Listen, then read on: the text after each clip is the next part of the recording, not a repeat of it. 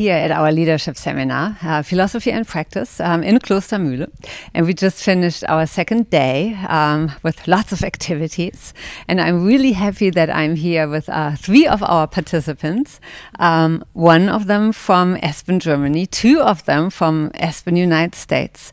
I'm really happy about the opportunity to introduce you and talk with you a little bit about the leadership seminar.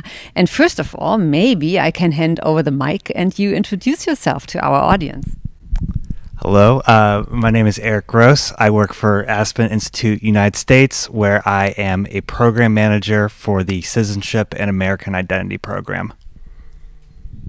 I'm Katja Greeson. I work for Aspen, Germany as our Transatlantic Program Director.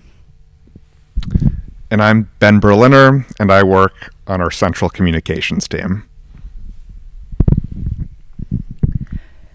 So for 2 of you, it's the first time that you participate in a leadership seminar in Germany. This has been one of our most international seminars. We had actually only 2 Germans participating, and all the others came from very different countries. So what I wanted to hear first from you is what surprised you about this leadership seminar? What is maybe also different, and what did you take back, or what do you think you might take back home to the United States, Erik? Yeah, so I mean the group's been incredible. I guess the nationalities off the top of my head. So we have Germans, Americans, Ukrainians, a Colombian, an Italian, and I guess I've been surprised by how quickly we've been able to connect as a group and how quickly we've been able to jump into really deep conversations on these pivotal texts that we've been discussing. And I think I was just sharing with someone else earlier today that I was really having this reflection that people were grappling with really similar trends that they were seeing in society, but from different starting points. So people were maybe reacting to some of the same big picture trends that we're seeing in our politics, but then drawing from the context in their home countries. And that was really interesting to learn from. And I found it very eye-opening today. Yeah, I think, first of all, it's a privilege to get to be a part of the group. As I think members of Aspen, it's always nice to get to experience what the Aspen mission is. I think, again, so I would echo surprising that there is so much common understanding, I would say, across the cultural differences.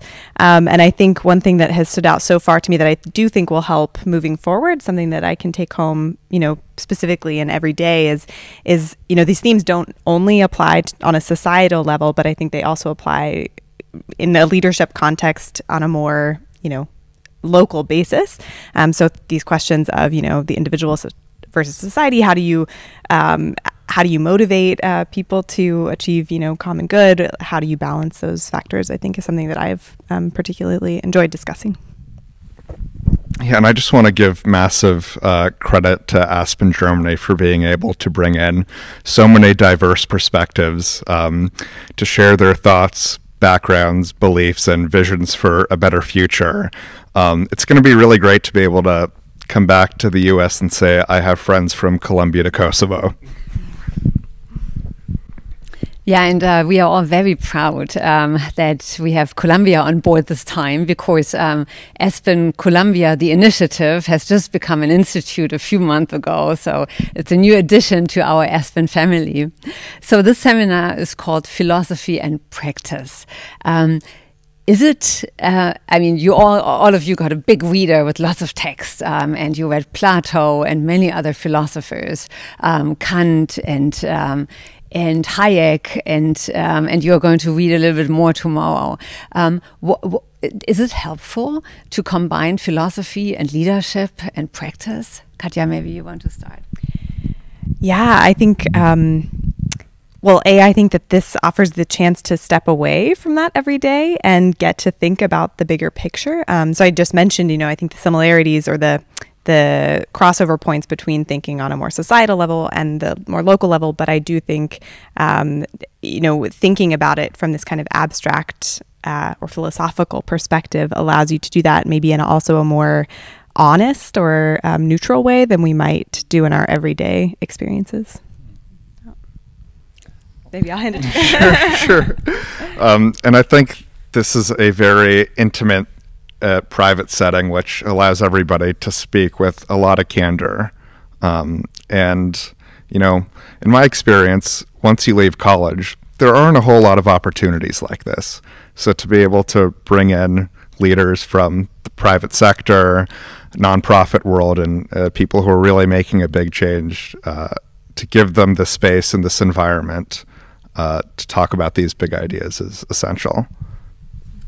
Yeah, so everything they said, and then I think I have 2 or 3 things to add. I think one of the really powerful things about the Aspen text-based dialogue method is that you're able to jump into really deep and meaty topics, and by grounding it in a particular text, I think you can kind of bring the temperature down a little bit and make those conversations possible, which often aren't in today's society.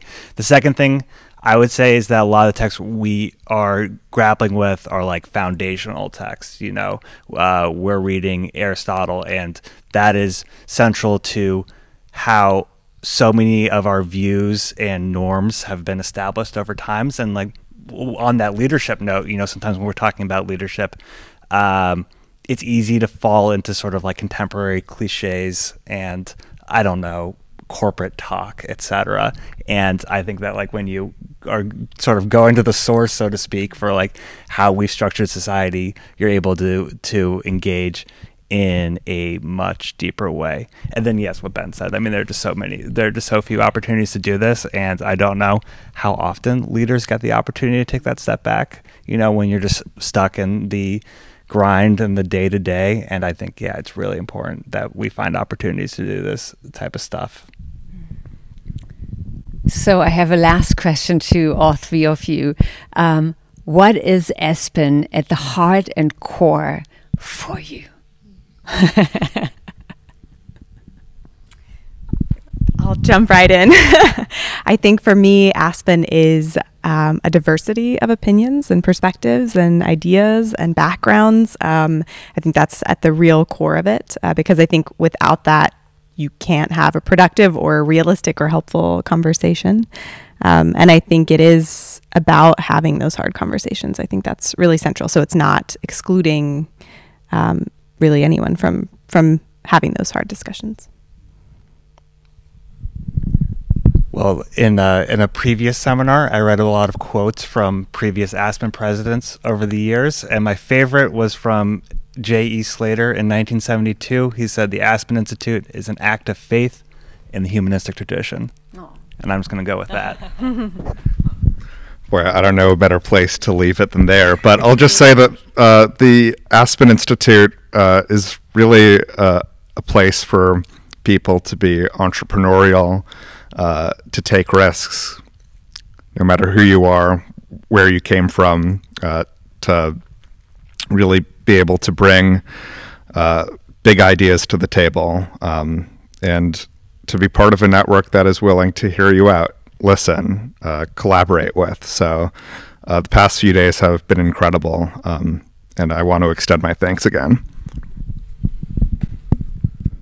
And I can only say thank you to the 3 of you, because Aspen is, for me, you. The team, the spirit, the engagement, the being with heart and soul, compassionate for a certain and energetic idea, a mission, and a vision.